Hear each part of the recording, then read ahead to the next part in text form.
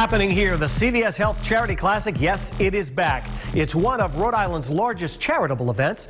That's where we're going to find Michaela this morning. How's it going out there on the green?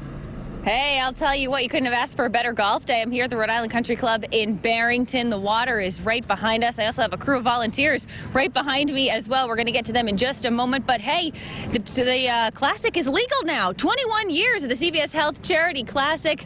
And man, oh man, they have brought the energy from Crave last week that we were telling you all about on the Rhode Show, and then the Pro-Am, and now the day of play. The competition is really going to kick off. Nicole is our first guest. She is the director of environmental management over at CVS Health. You're wearing green, an appropriate color for a day like today. Yes, thank you for having us. At CVS Health, sustainability and environmental compliance is really important to us, and we felt it was really important that we brought those aspects to an event, a very important corporate event like this. Yeah. So we've been doing it for a few years now. And you've been recognized kind of year after year, third year in a row that you received a wonderful honor. Tell us about that. Yes, we did. On Thursday at Crave, the Rhode Island DEM presented us with a green certification for our events. And we've been working really closely with them to establish what that criteria should be, and hoping to promote that to other festivals in the state as well. So tell us a little bit about that criteria, how you were able to achieve an acknowledgement like that, because you've done a lot and there's a lot going on currently on the course. There is. So really important aspect is zero waste. And we do that by having about 30 green volunteers on the course. Here are some of them right here. Helping teach the spectators the proper way to recycle and compost. And we have about 60 stations around the course for folks for the spectators to use. And our goal is zero waste from our spectators. Yep. So we do that by separating out the compost and recycling, and then go waste to energy with the remainder. And then there are some other initiatives too behind our volunteers. Guys, I'm going to actually just split for a moment. Maybe do your best like Vanna White impression there. There you go. Tell us what's going on in the suites over here. Yeah, so a few years ago we removed air conditioning from the suites. We figure it's beautiful enough out here. We didn't need that, and that has saved us on our energy consumption. We also have a shuttle service from the Seekonk Speedway, and that reduces our emissions. And then the restrooms have low-flow toilets and automatic shut-off sinks. Well, because with a day like today, you're expecting quite the crowd, I'm sure. Yes, we are. And so, it's a great opportunity for us to really make a difference. And it's astounding at the end of the day to see all the compost and recycling and so little trash after a big event like this. Yeah, that's what it's all about. And I know a lot of us are trying to think of those ways that we can reduce our own waste at home. Nice to know that if we come to an event like this, you guys are helping us do that all throughout the course, you said. Yes, the green team is probably the most important element to the event. Without them, we tried to do it without them the first couple of years, and once we introduced the green team into it, it really made a difference. And everyone goes home with a little bit more information about the proper way to recycle and compost. Yeah, two different kind of green teams out here, the ones that are actually tending to the greens, but this is the green team that you want to make note of. Guys, thank you all so much for volunteering. I'm volunteering on a day like today. Really got to twist your arm, I'm sure, for that one. Get you out of the office when the sun is shining.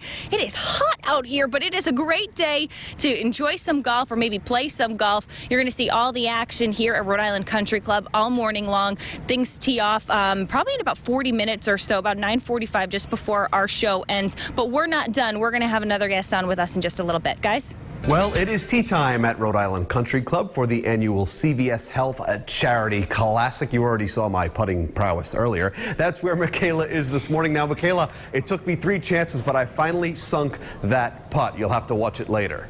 All right, a 3-putt. Nice job, Brendan. I'm sure the golfers today, though, are a little bit better than that. That's because we have members of the PGA, LPGA, and Champion stores all located throughout the green. In fact, ready to tee off in just a matter of minutes. Eileen is here, and she is the tournament chair. You've been so for almost the entire time of the Classic. Almost, for about 16 years. So It's been really, really exciting to see all the changes that happen every year. We try and do something new and different each time.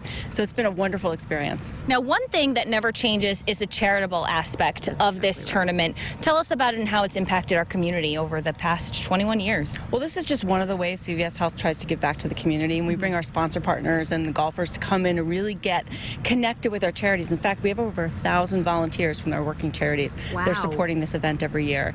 They love it. We love it. It's just a great, great combination partnership all the way through. How can you not love it on a day like today? I will say, too, there's something about this classic that I swear you talk to the weather gods or something happens. For the most part, it's always pretty picture perfect. Well, knock on wood, it's always pretty perfect. There have been some years we've had hail and thunder and lightnings, but the last couple of years we've been really, really lucky, and the weather gods have looked very favorably on us. You have some different elements located throughout the day. Like we said, we can kind of hear some folks maybe taking some practice shots in the background. If you listen really, really closely, you can hear that faint swing of the golf club there. But folks are about to tee off in just a couple minutes. They'll be teeing off. One of the best golfers in the world will come out and show their stuff to the spectators. So come on down and really participate in this. We also have our All Kids Can Challenge in a 10:45 actually, where we've got players from a lot of different nonprofits coming together and getting their sense of what it's like to be on this golf course. Like Peter Millar has dressed them up, and they're working with the University of Rhode Island golf team, and they're going to have a great experience. It's really fun to see the kids out there really enjoying it. Hopefully we get our next generation of great golfers coming out of it. Well, that's a good point. I mean, introducing the game of golf to folks young and old. We've actually seen the crowds make their way in. A lot of kids, a lot of older adults. So it's a great event for the entire family. Well, that's the great idea of having the 3 tours. So between Champions, LPGA, and PGA, you get something for everybody, and you get an opportunity to really connect with those players in a way that you wouldn't ordinarily get as a Rhode Islander, knowing, of course, that they're all here because of the charity. They're all here to give back. And the crowds keep coming year after year. It must mean a lot to you. Like you said, you've been part of this about 16 years now. You've seen the evolution, some steady components there of having that charitable aspect, but then seeing all the changes over the years must be a lot. It is a lot. It's a lot of work, but in the end, it really makes you feel good about the fact that we've been able to do this every year. I mean, the beautiful backdrop of Barrington and the course, and the folks at Rhode Island Country Club that have really stepped up as well. We're really lucky to have fantastic partners, and every year we think, can we top it? And somehow we do. So it's been a great experience. And even monetarily, too, you guys just keep continuing to give back. You talked about topping it. What is it now, about $22 million? $22 million we've been able to give back, and we're hoping for another $1 million this year. So it'll be a huge accomplishment for all of us, and particularly for those charities that really count on that money.